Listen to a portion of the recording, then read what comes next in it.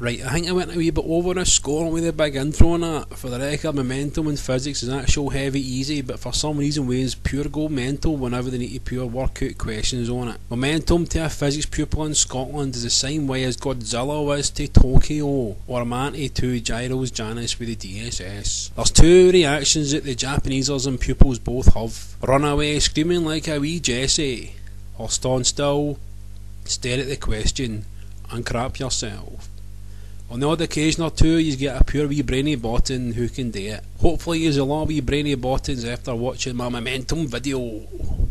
So what the hell is momentum then? Well, it's a wee bit controversial. Turns out back in the day, some physicists just used to sit about all day pure farting about with physics numbers. One of these bottoms said one day, "Here big chap, see if I pure multiply an object's mass with its velocity, then that's something new, isn't it?" Even figured that in collisions this number stayed the same when we talk about both objects that smack into each other. Now we're in the big time when we say to himself, thing is though, this punter came from Glasgow and his name was Morris Mentum, but his pals called him Big Mo.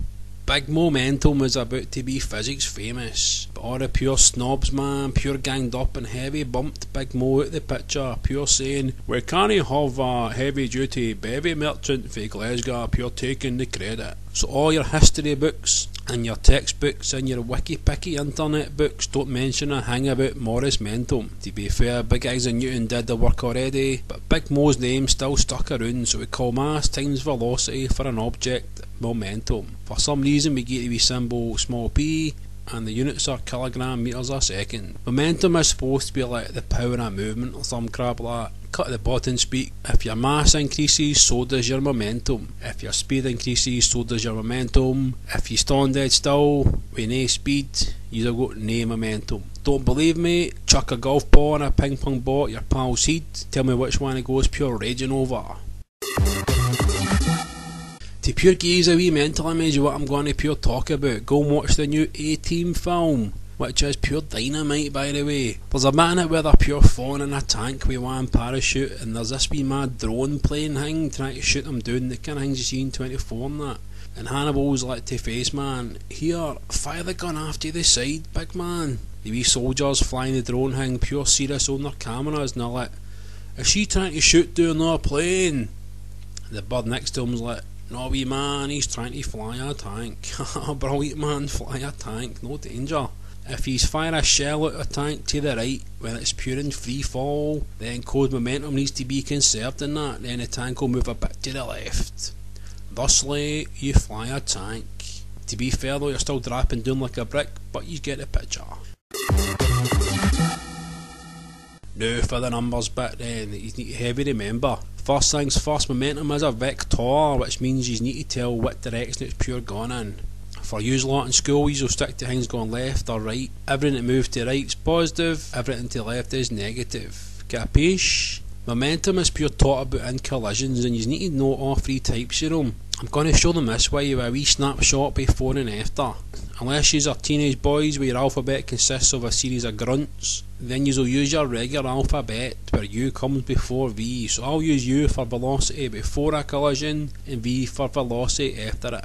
All you need to do is work out the total momentum of the objects before a collision.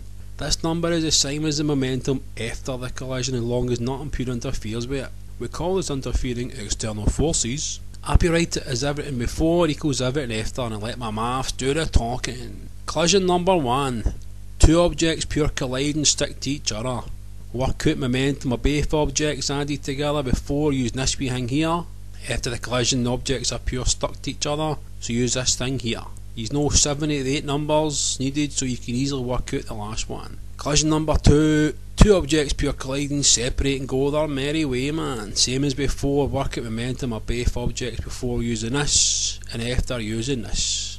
Collision number 3. An object explodes into 2 bits that pure fire off at different directions and speeds. Before the explosion we write momentum like this, after we write it like this. Simples. Some things to have remember though. You must keep your mass in kilograms, and you must make your velocity negative if it's gone left and positive if it's gone right. Don't worry wee man if your answer is negative for a velocity, it just means it's gone left. Here's a wee beastie of worked example to heavy help yous out, man. Physics teachers are crap at drawing, so here we've got two high-tech moving vehicles called trolleys. Trolley 1's 12 kilograms and it's firing along at 10 metres a second to the right. Trolley 2's 10 kilograms and firing along at 8 metres per second to the left. The heavy smack into each other and Trolley 2 pure bounces and goes to the right at 10 metres per second. What's the velocity of Trolley 1 after colliding, big chap? You need to say to yourself, what type of collision is it? It's number 2, because they separate. Pop down the equations on your paper and fill in the numbers. Now you've only got one missing thing you need to work out. Minus 5 metres a second, wee man, just means it's gone left at 5 metres a second. Just decide what collision it is and fill in the numbers of the right equation. One wee thing though you need to pure remember, and that's about your energy.